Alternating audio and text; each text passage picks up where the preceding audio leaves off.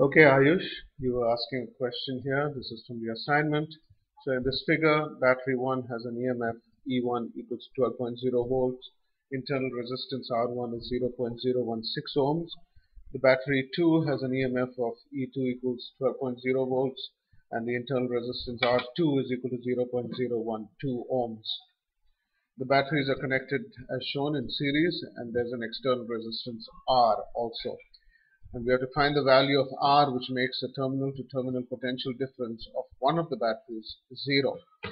So obviously both won't become 0. We need to also therefore determine which is the battery that is going to have its terminal to terminal potential difference 0.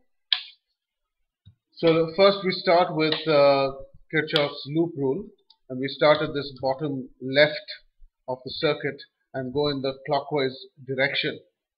So we have E2 minus IR2, which is the terminal potential difference for the second battery, plus E1 minus IR1, which is the terminal potential difference for the first battery, and then minus IR, which is the potential drop across the resistor. And that should be equal to 0 because you come back to the same point.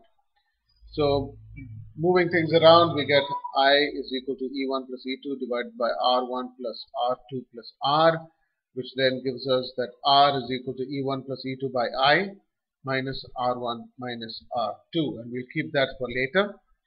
Now for battery 1, the terminal voltage is V1 equals E1 minus IR1, as I mentioned earlier, and that plugging in the values is 12 minus 0.016 I.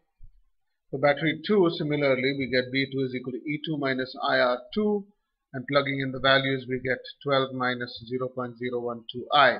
Now comparing these two expressions, 12 minus 0.016 I and 12 minus 0.012 I, it's clear that V1 will become 0. Since if V2 becomes 0, V1 will turn out to be negative. And if V1 is turning out to be negative, that implies that battery 1 is being charged, and you can see that that is not the case here. So putting V1 equals to 0, we get I equals 12 by 0.016, which is 750 amperes.